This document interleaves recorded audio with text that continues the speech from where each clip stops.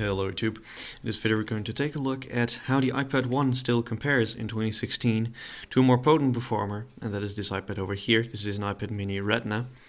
This is the second generation of iPad mini, as you can see here. And this is of course the iPad first generation. You can definitely see that, judging by the bulky design. So just to go over a few things first. Of course, the iPad 1 is equipped with the Apple A4 processor, which is a single core, has only 256 megabytes of RAM. This is the iPad mini 2, which has an Apple A7 processor, which is a dual core with the new Cyclone architecture. Or well, it's very normal nowadays, but it was new back in the day. Has 1 gigabyte of RAM and a Retina display, and of course the iPad 1 has a regular XGA display of 2024 by 768. But we're not going to go into the differences of that very much. They're both 16GB models. They both have Wi-Fi N, so connectivity wise they're both pretty much the same. They both have an interface that connects to USB. They both have speakers and all that stuff. They both have Bluetooth. So pretty much connectivity wise they are still pretty good, and the iPad 1 is actually still relatively current. Of course, they both, like I said, they have Wi-Fi N, so that's also very important. But yeah, now, let's do a speed test. So let's turn the devices on and see how long they take to boot up. Of course, the iPad 1 is running iOS 5.1.1, and the iPad mini 2 here is actually running the very latest operating system, iOS 9.2. That's the latest version at the time of filming this video. There we go, the iPad 1 finished first.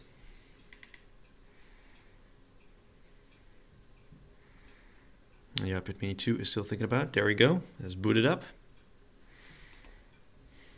Let's unlock them. So now I'm going to go over the test process. Alright, so what we're going to do a couple tests. We're going to do a browsing test to see if the browser works and how long it takes to load a page. We're going to do a test of testing a couple of apps, opening them up, see how they work, and if they work at all. And then we are going to do a Facebook test. Facebook is one of the worst apps, especially on the older iOS versions.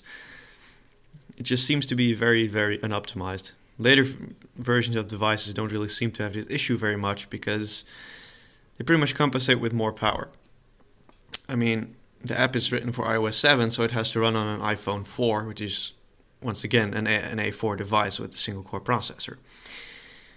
So they have to make it a little bit lighter so that device can actually still browse Facebook. That is a little bit, approach towards the iPad 1, so that it can actually still open Facebook, even though this is the iOS 6 version running on iOS 5.1.1. Okay, so let's get started. Like I said, first we're going to do a browsing test. I've got a bunch of browsers installed. The iPad mini has Safari and Chrome installed, just like the iPad 1. So we're going to start it with Safari, and let's see what the app loading time is.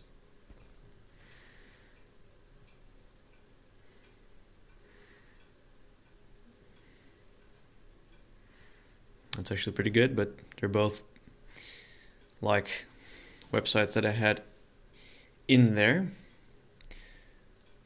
So now they've loaded up. We're going to empty the address bar and we're going to visit memecenter.com. I use this website frequently because it contains a lot of images, which is always good. I have to type in the full URL here, memecenter.com, and tap go. Of course, the iPad mini Retina is already done.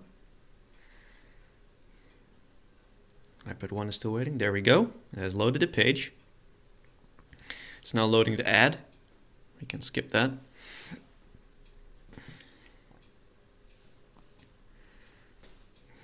Alright. So let's see how it performs. I'm scrolling through this heavy page. Due to this low resolution, the pages are slightly smaller than usual, but it doesn't matter much. Next page loads in. There we go. It's actually not too bad, honestly. On Safari, at least, it's pretty good. It's pretty smooth. Sometimes you have to wait for a little bit of an image to load, but it's actually not bad. Alright. Of course, on the Mini Retina, it's the same story. You can just browse through it flawlessly, but you know, it has to. It's a dual-core processor. Okay. So, let's kill Safari to make it a more fair match for the for the iPad 1. The iPad Mini Retina has a bunch of apps open, but that doesn't matter right now. Okay. Now let's try Chrome.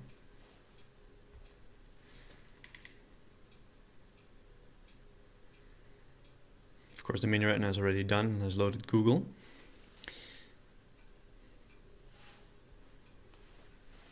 Once again, we're going to go to Meme Center.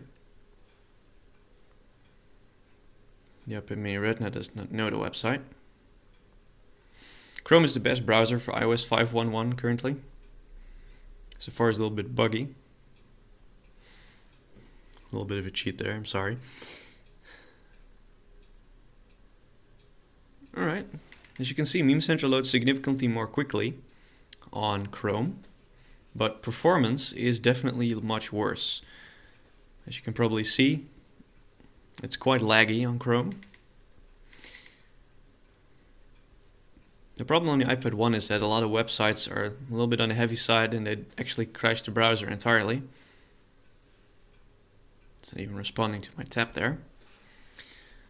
As you can see there, Chrome is the best browser in terms of compatibility, but in terms of performance, you definitely want to use Safari on the iPad 1, even with the risk that a lot of websites will probably crash on you. But that's the risk you have to take. Okay, that was a browsing test. Let's go to the regular app test. Okay, our first app we're going to test is iBooks. Let's launch it. It's very fast on this one. And I actually had a PDF file open. Apparently it did not open in iBooks. Okay. Well, it's a bit of a shame really, because I wanted to test this out, but anyway. So this is a manual. Of course, on the iPad Mini, it's perfectly smooth. Now we have to browse through this thing on Chrome. It's definitely usable.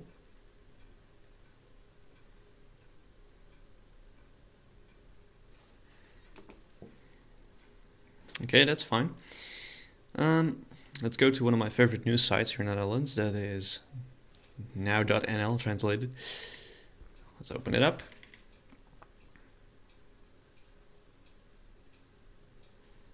Okay, it's done on the iPad Mini now. The iPad 1 wants to open in landscape. That's fine. Has loaded up as well.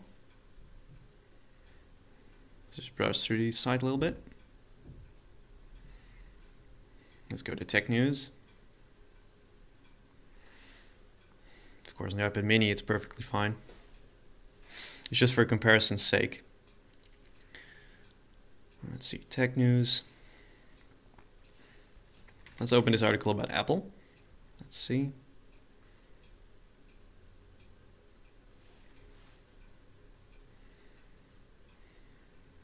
Has loaded up fine.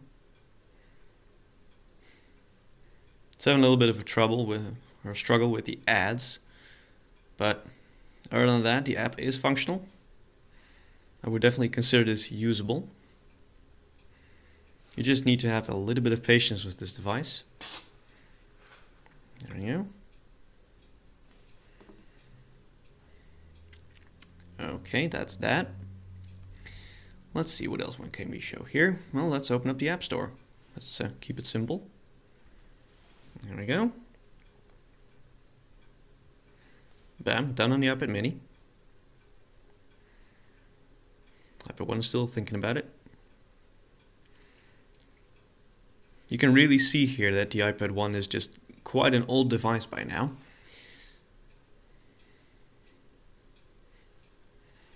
But at least it's functional.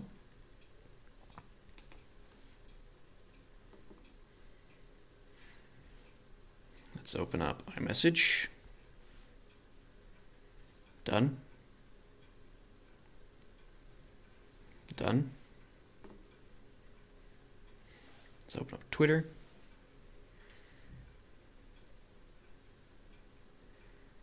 Done on the iPad mini.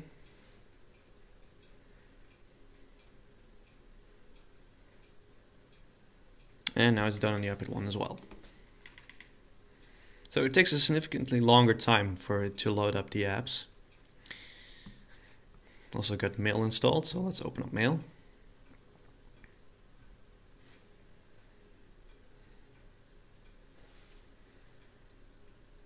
There we go.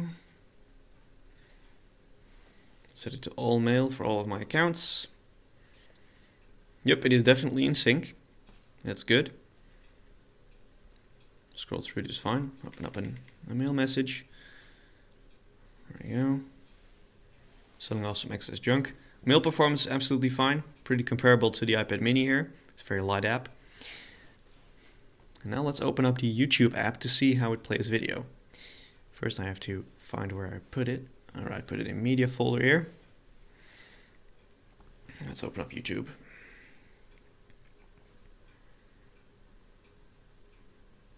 Alright, finish loading on the mini.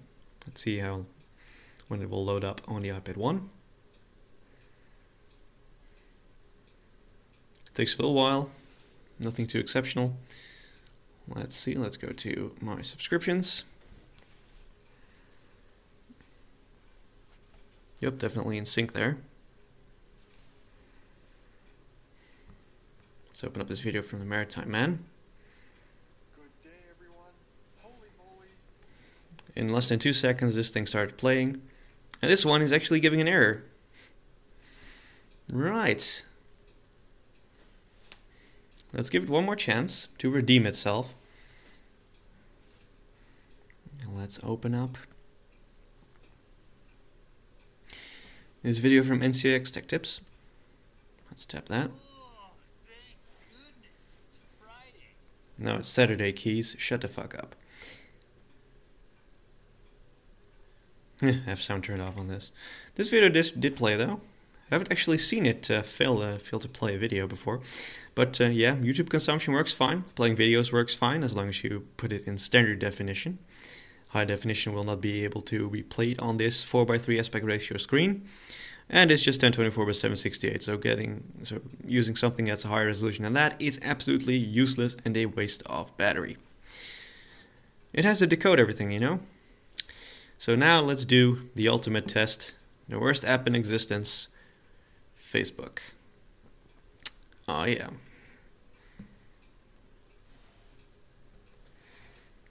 An A7 can cope with this app just fine, an A4 cannot, and I will show you that right now. Bam, iPad mini is done. That already took a while. This has only just begun to log in. To put that into perspective. Okay, there we go. These are messages from the 23rd of December. That's when I last used this thing, apparently. It's now starting to load the most recent feed.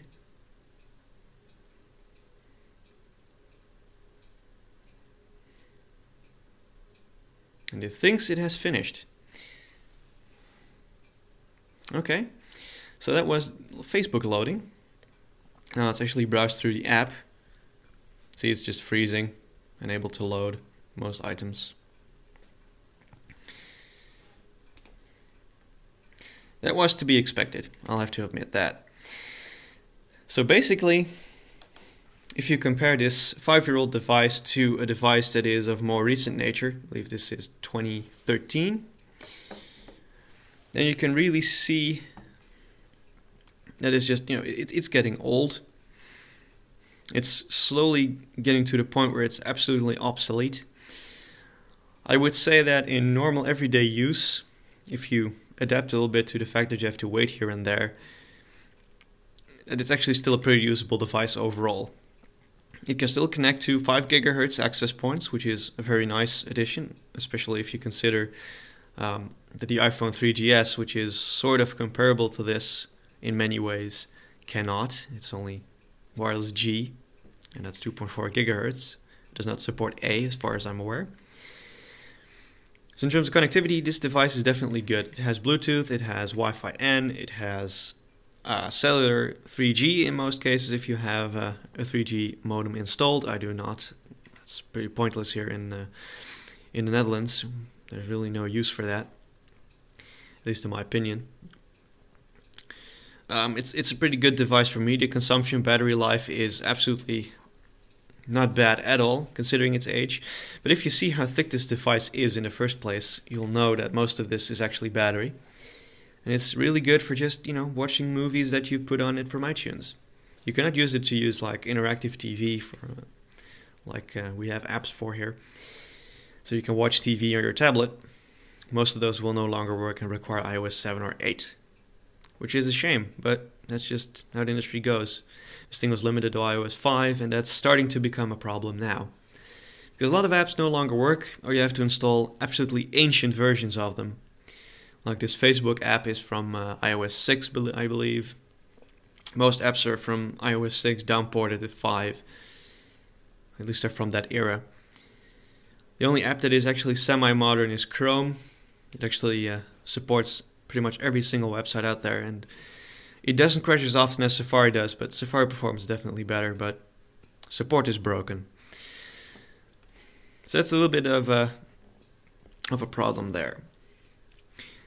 So, should you buy a device like this in 2016?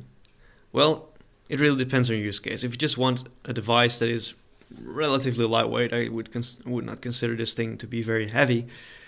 Just for video consumption, like when you're like on the train or on the bus, then yeah, sure, pick one of these up. You can usually find these for somewhere between 50 and 100 bucks, no problem. And that's a good price, especially if the battery is still good. Should you get this as an everyday user, over, for instance, like 150 bucks Samsung Galaxy Tab or something like that, or any other Android tablet for that matter in that price range, then no, you should definitely go for the Android tablet. I don't think Android is as optimized for tablets as it should be, but overall performance on Android on a dual-core or quad-core 1 GB RAM is definitely much better than this A4 on 256 megs on an obsolete operating system. So there is that. That is my video that I promised to make on the usability of the iPad first generation in the year 2016. I wanted to make this in 2015, but we'll see what this year will bring. iOS 10 is the next step in obsolescence for this device. So if you want a cheap tablet and you're okay with having a slightly smaller size, definitely pick up the iPad mini 2 if you can, or the iPad mini 4. iPad mini 3 is a bullshit device, don't buy that. It's overpriced for what it is. It's basically an iPad mini second generation with a fingerprint sensor, and you have to pay $100 premium for that. That ain't worth it. But yeah, this video was about the iPad 1. It is still fairly usable, but just adjust it to your use case. If it doesn't fit that, then don't get it and get a newer iPad instead. Hope you enjoyed this video. I thank you all for watching, and I'll see you guys in the next one.